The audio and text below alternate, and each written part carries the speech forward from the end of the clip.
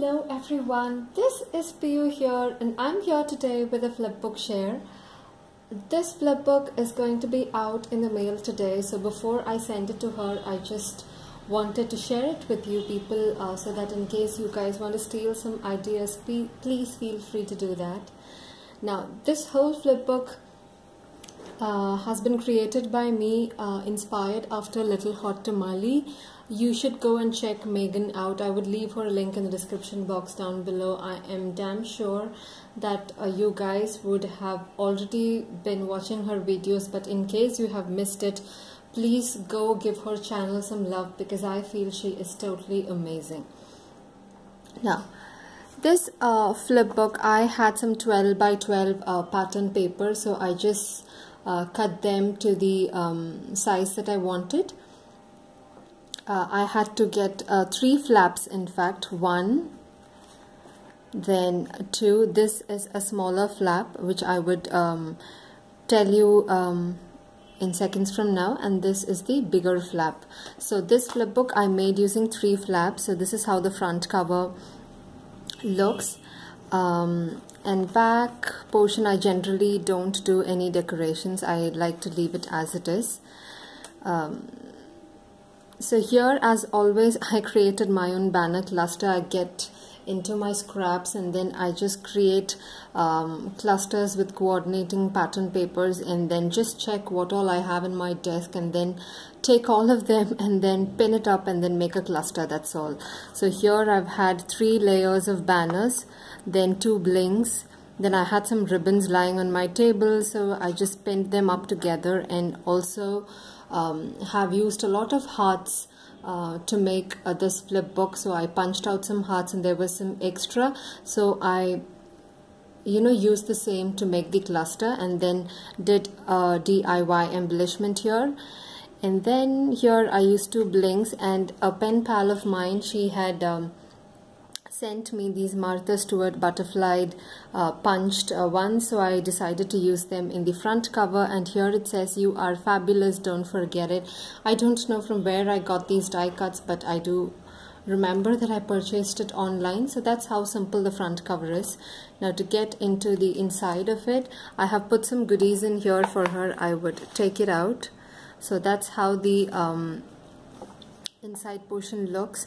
I punched out some hearts and wrote HUGS, which forms hugs, and then had some star stickers which I decorated the middle part so that it doesn't look quite blank, and took my fountain pen and then just joined the heart so that it looks like a banner. Then had my clear stamps, butterfly Xoxo craft clear stamps. I stamped a butterfly and then did fussy cut them and then put it here, and layered 2 washies, a green and white striped washi and a polka dot orange washi, and used some blings. Also, I had this border punch with which I created this border and then made a pocket here so that I can house these goodies in there.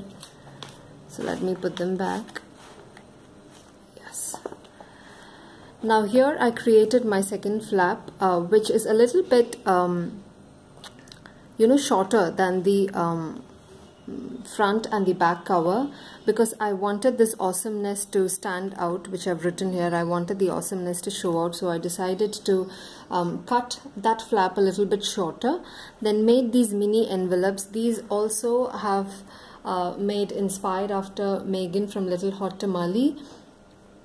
I made 3 mini envelopes and then put some goodies in there, like I punched out some hearts and some scallops, circles and all that, and then I've put it inside and secured them with washi and a cute heart sticker, and then with my hand I've written goodies in there and secured it with some golden and green color washies.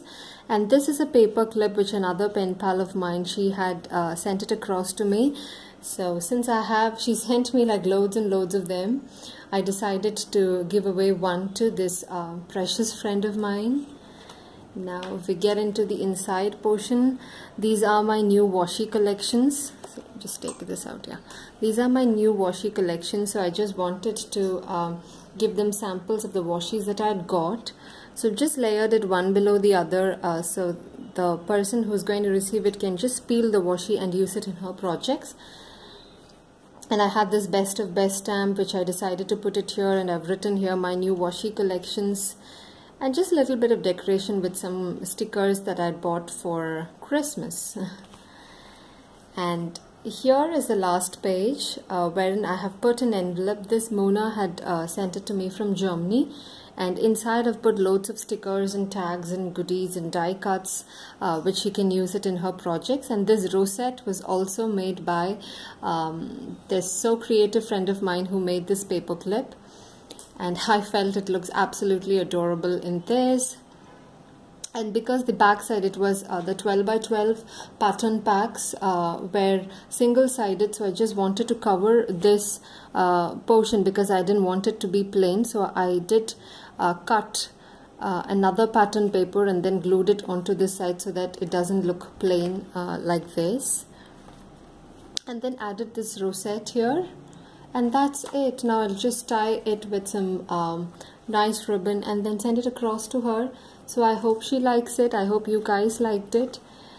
In case you have anything to say or any encouragement to give me, please show them in the comment box down below. Thank you so much for watching. Have a happy week ahead. Love you. Bye bye.